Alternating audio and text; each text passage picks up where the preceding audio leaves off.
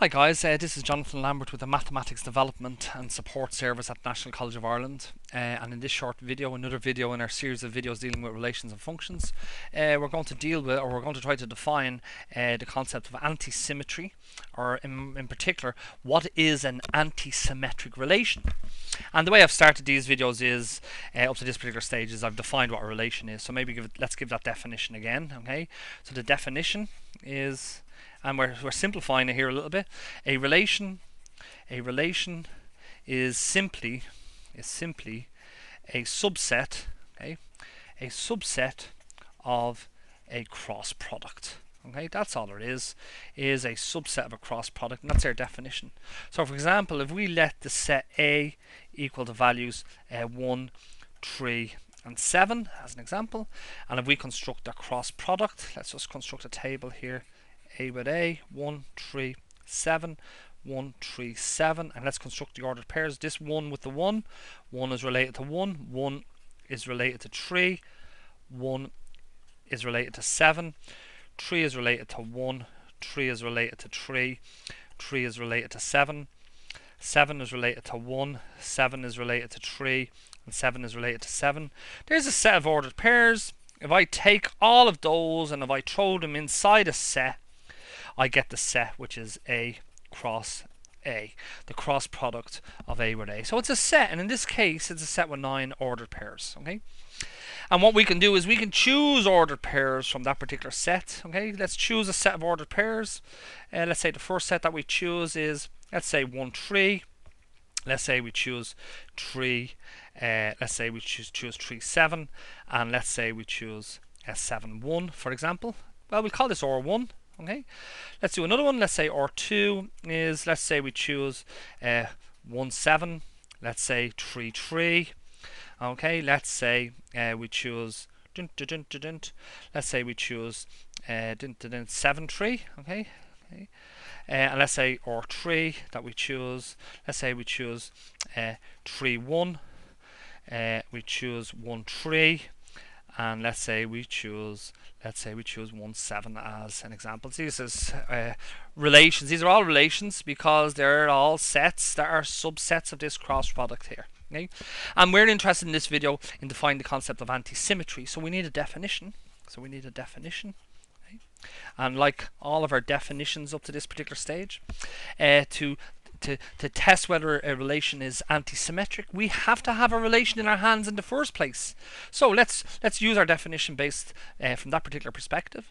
So let's say, given a relation, okay, or on a set A, because the relation has to be a subset of a cross product from some set, okay, we say that or is antisymmetric.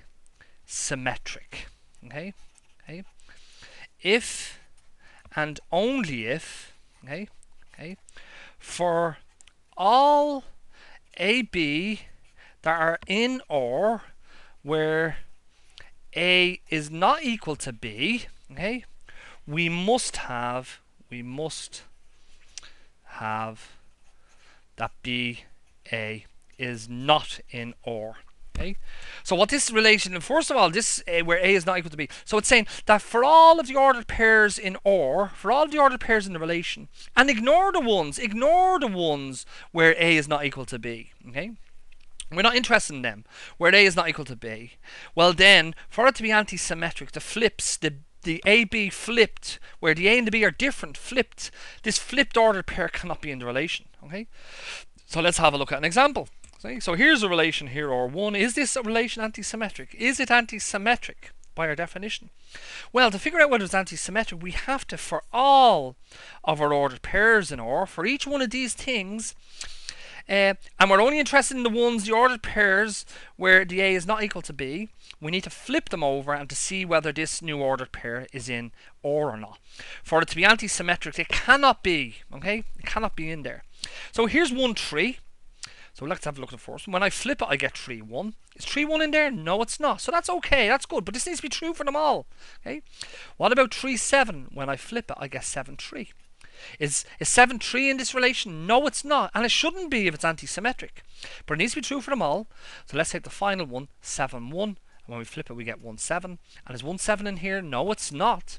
Which it shouldn't be for it to be antisymmetric. So what we can say in the 3 possible ordered pairs cases, none of their symmetric couples are in the relation, so hence this relation here is antisymmetric.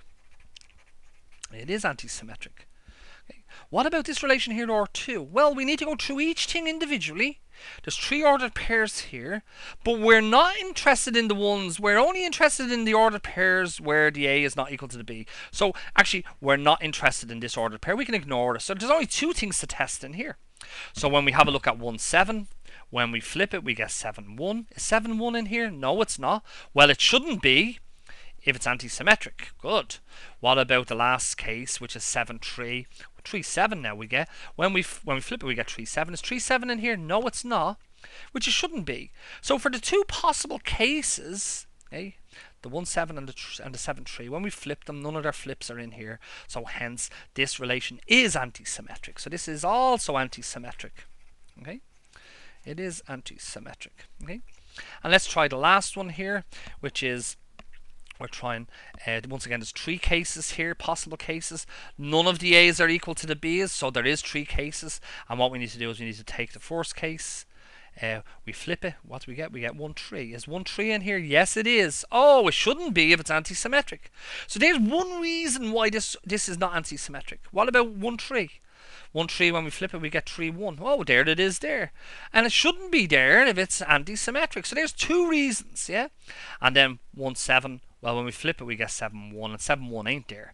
But we've already got 2 reasons. The first one and the second reason, yeah, why this is not antisymmetric. So the third one relation here is not antisymmetric. Okay? And guys, I know these ones are tough, yeah. So the concept of, we've got sort of 3 things here. We've got symmetric relations, asymmetric relations, and antisymmetric relations. So guys, once again, this is Jonathan Lambert with the Mathematics Development and Support Service at the National College of Ireland. And I hope that this video was in some way intuitive, and more importantly, I hope that was helpful for you. And thanks for watching. Okay, bye bye.